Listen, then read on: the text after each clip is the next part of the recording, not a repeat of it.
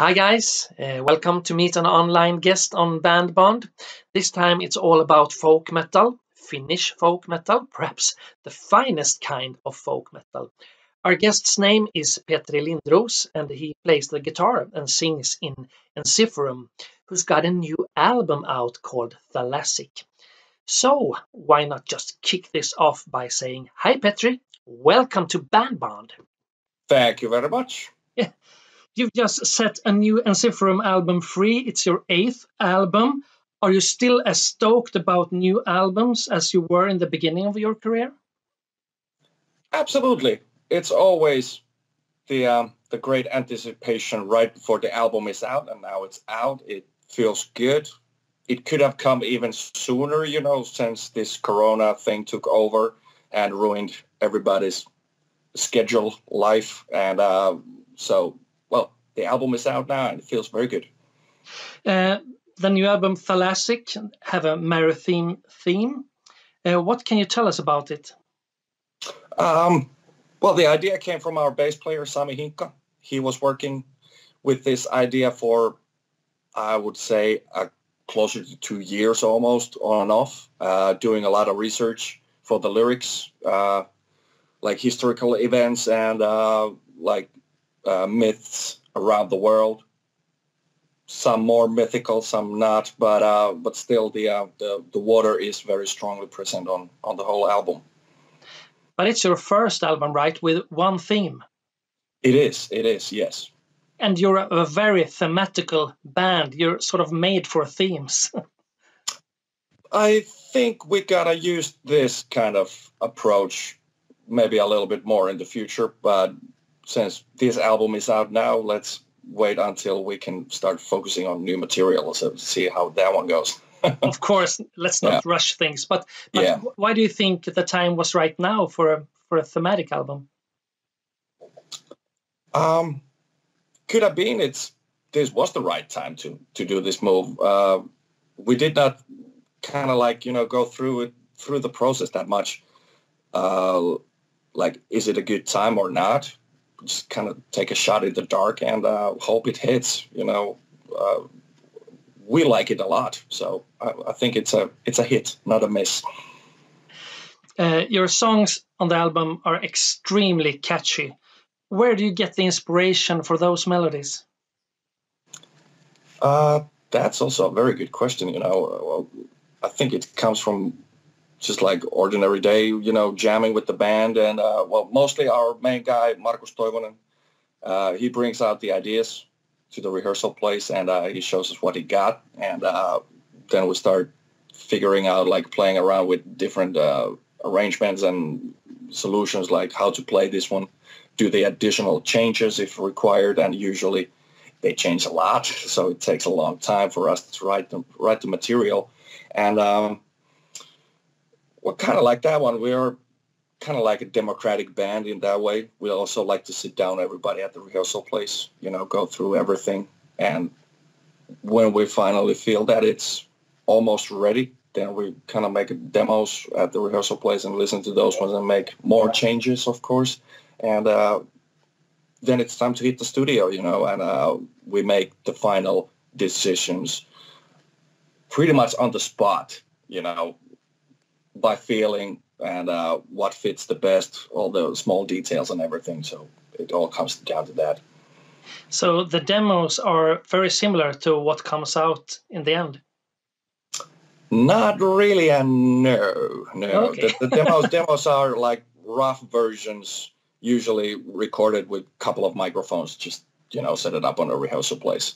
And we can just hear overall all the changes from part to different and check from that one, but the thing what you hear on the album is totally different world than the demos. Okay, but the songs are kind of ready before you enter the studio? Yes, let's say 95 to 7%. The last couple of percentage is still the open ground. Yeah. But what would you feel like if you had a producer that told you must skip this and you need a new chorus here and stuff? Would you go for that, or Do you have your own, sort of recipe on what Ensiferum should sound like? We do know how we want to kind of like sound, and our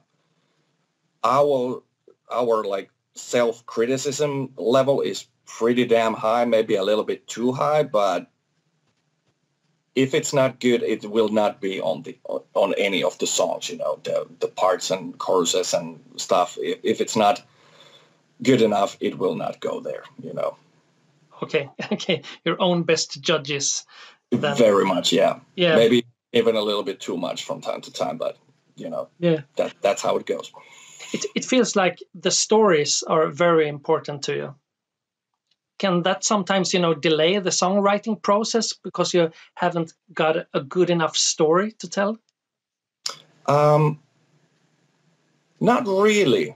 The lyrics department has fallen very heavily on our bass player, Sami Hinkka. He is checking all the lyrics, doing those ones, and the lyrics are usually the last ones to arrive.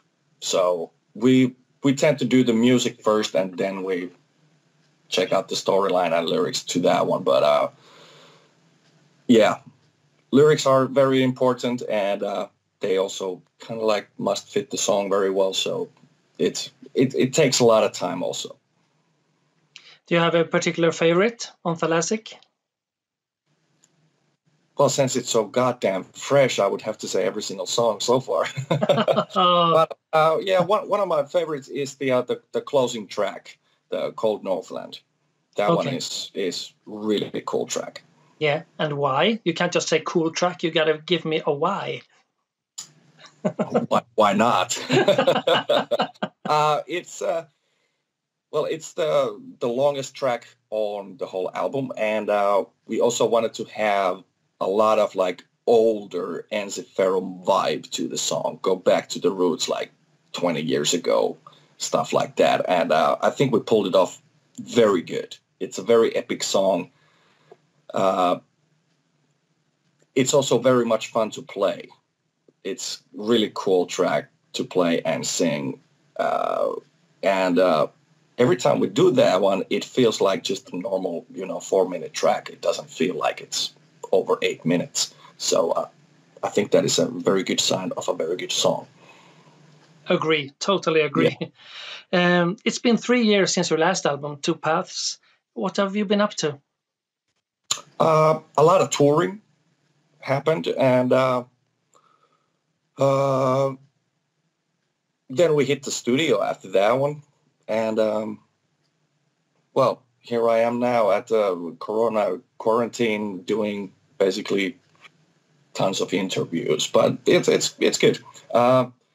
We also had a member change in the band. Our former keyboard accordion player, Netta Skog, left the band to do her own solo career more. And we have a new guy with clean vocals and keyboards, Pekka Montin. And, you can hear his voice very, very much on this new album, Thalassic, and he did a fantastic job. So basically, that's our 3 years in a nutshell so far. Okay. Yeah, it's got a really, really great voice, hits those high pitches perfectly and stuff. Oh, yes. Yeah. Yes. Very Congratulations. Good. Yes, thank you. You returned to your old producer for this album that you used for Victory Songs and From Afar. How come you crossed paths with him again? We did the 2 previous albums at Astia Studio with Anssi Kippo. And it was also time to check out some new sound, new stuff completely. So different crew for this album, proven the point that we really needed this one. And he is very cool guy, Janne Joutiniemi, who was recording and producing this album. And he knows us very well. He knows when he can kick some more ass in the studio for us to do better and more. So he is man on the spot, and he knows very well what to do. He also took part like half a year, even a little bit longer, started to giving like producers ideas for the songs when we were recording demos and stuff. So he was involved for a longer time. And, well, he did a fantastic job. He can be a little bit, you know the feeling when sometimes you really want to punch somebody? I know the feeling. Yeah, that's him behind the recording console and saying like, yeah, you can do better. Do it one more time. And once again. So, yeah. What the hell? It was perfect. Yeah. Yes, but you can hear the end result on the album, so it's totally worth it. A little bit suffering is always needed when you're doing something cool. And we also had a new guy, Jens Bogren, mixing and mastering the album, so he also gave us that new sound edge what we were hoping for, and he did a really good job. We were really proud of him. If you could sort of play God, a regular God or Thor, Odin or whatever God, if you could look into the crystal ball and you could decide what 2021 would look like for Ensiferum, what would it be? What would the year contain? We would really like to do some good support tour for a bigger band, get like, I don't know, not stadiums, but like, very huge halls. That would be really awesome. Then a couple of our own headliner tours after that one. Tons of festivals in the summer, and more touring in the autumn. And then it's Christmas. But yeah. Which bands would you like to open for? You got to give us some names. I don't know. Dream away, man. Dream away. Who would I? Well, I would go with this guy anytime, I just saw his show in the States before we started our last tour over there, and it was just fantastic show. So with King Diamond, I would go anytime. That would be awesome.